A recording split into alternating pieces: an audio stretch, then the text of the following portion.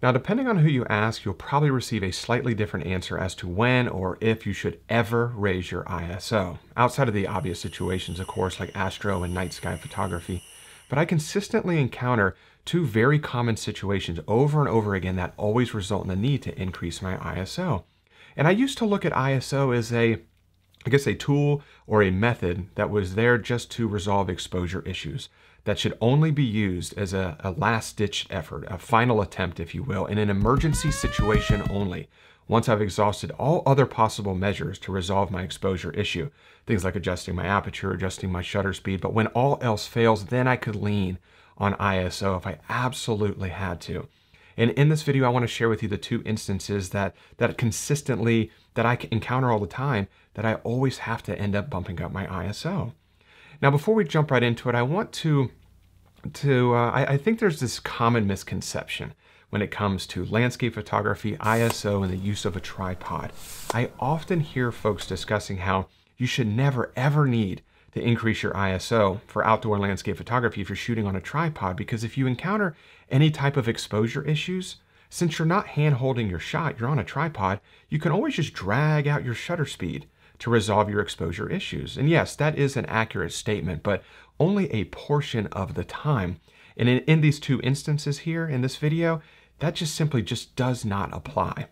Now, something that really helped me to overcome my fear or my angst when it comes to increasing my ISO above 100, because I think a lot of beginners are, actually I did this for many years. I was so conditioned to think that the only way to get a super clean looking photograph was to use ISO 100. And the moment that I increased that from 100 to say 200, that the overall image quality is immediately degraded, and it just starts to go down as the higher I increase my ISO. And I guess that is true to a certain aspect, but I ended up going through this experiment that I've done this a couple times, and I just did it recently, where I took my camera downstairs, my Fuji X-T3, I set it up on a tripod, and I actually pointed it at my Christmas tree, which I find to be a fantastic subject for this, because there's bright areas adjacent to darker areas, which is great to see noise resulting from using your ISO. And I ended up setting up my shot and put it on the tripod, so nothing changed at all. The only thing that would change would be my ISO level. And I just took image after image after image, just increasing that ISO, because I wanted the ultimate goal with this would be to identify exactly where that threshold is. Where's that level that I can take my ISO before I start to see an unacceptable level of noise? And here's the images right here. So as you can see, this is my Christmas tree. This is shot at ISO 160, and this one is shot at ISO 640. And if I zoom all the way into this area right through here, you know, this in theory should be the cleanest image. This is ISO 160, this is ISO 640. As you can see, they look pretty similar. If I go to the next one, this is ISO 1600. I really don't see any additional noise in this image either. This one right here is now ISO 2500. And I'm starting to see just a tiny, tiny bit. But overall, the entire image is holding together well. The color still looks good. The sharpness still looks good. And then this right here is ISO 5000. And this is where I can start to see noise, quite a bit of noise being introduced. You can see how it's really affecting the colors right through here. You can see that really with this blue strip on this ornament as well. But this ultimately has helped me to identify exactly on my Fuji X-T3 that I know now that I can push the ISO to 2500 and still come away with a very clean looking image. And if I absolutely have to, I can take it to 5000. But 2500 is really that threshold. And we're really zooming into these photographs. I mean, we're really pixel peeping, looking for the actual, the noise in these photographs to identify exactly where that threshold is, which obviously we don't look at or most people who aren't photographers don't look at photographs like that. You don't zoom all the way in to look for noise. You look at them at face value. So I think that's just incredibly fantastic and useful information to really understand your camera, your tool, as to where you can push that ISO. So I would highly encourage you, if you've never done that exercise before, just take a few minutes. You only have to do it once, and then you'll always know exactly where you can push your ISO. So now, as far as the two instances go that I mentioned at the beginning of the video that I always encounter, they're very common situations, and I find that I always have to increase my ISO in both these situations. And the very first one is something that I simply call just moving water. And this is a great example right here. This is from a trip to the Blue Ridge Mountains this past fall. And I set up my shot. I picked the aperture that I was looking for. As you can see in the top left-hand corner, this is Catawba Falls. And what I did is I set up my shot. I think this is f8 or maybe f11.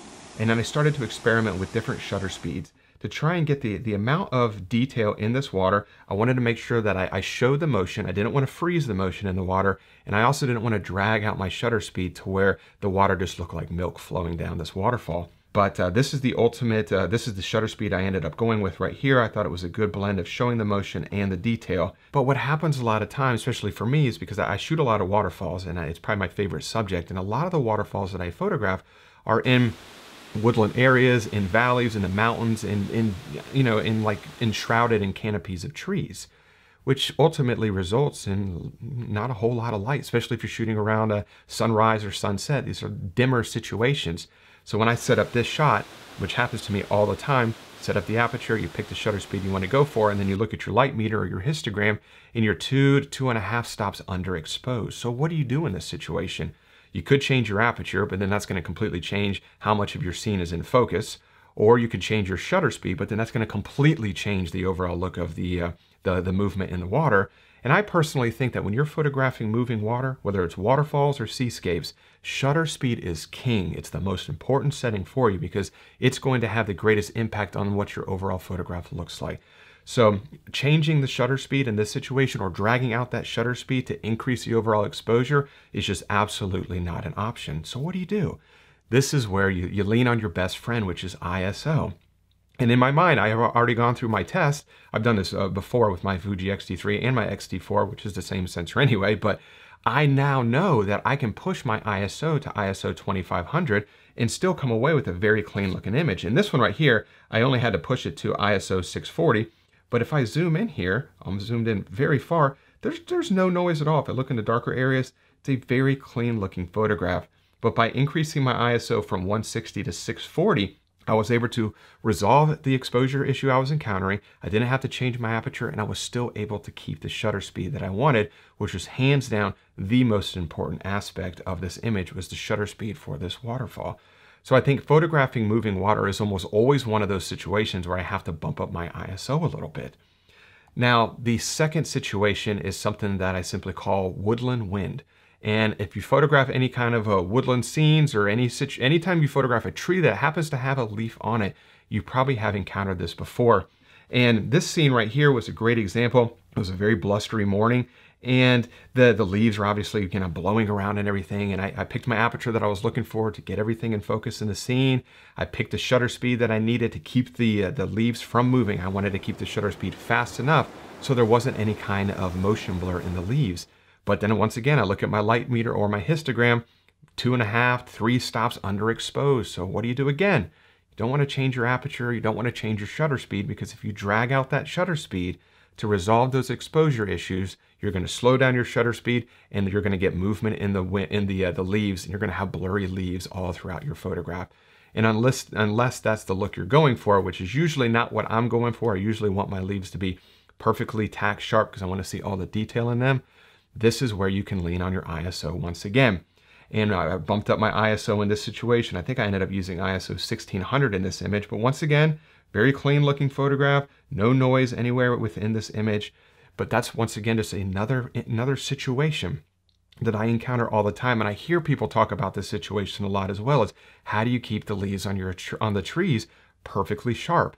And a lot of times it's because people are very leery about increasing the ISO, so you just end up just dragging out your shutter speed, and that's always going to result in blurry leaves in your photograph. So whenever there's anything moving in your scene, I would be a little bit more, I guess, apt to lean on ISO a little bit. And like I said, once you go through that experiment with your camera and you know exactly where you can push your ISO, I would definitely start to lean on that a little bit more. And once I started to look at ISO like this, I find now that I use ISO 100 or ISO 160 in my Fuji camera way less now than I ever have. I'm almost always around ISO 640. And it's just because I'm comfortable with it. I know I'm going to come away with a clean image, and I'm going to be able to use the shutter speed that I ultimately want. I'm not going to have to change my aperture either. So I do hope that information was helpful. Something a little bit different, a real quick video this week. I know it's the holiday season and everyone probably has something more important to do, spending time with their family, more important things to do than just listening to me ramble on about camera and landscape photography stuff. So I really do appreciate you watching this week's video. If you do have any questions, please leave them in the comments section below. Guarantee I will get back in touch with you. And if you did enjoy this week's video, if you could give it a thumbs up and subscribe to the channel if you're not subscribed already. And as always, I really do appreciate you watching this week's video, and I will see you all next Wednesday. Bye.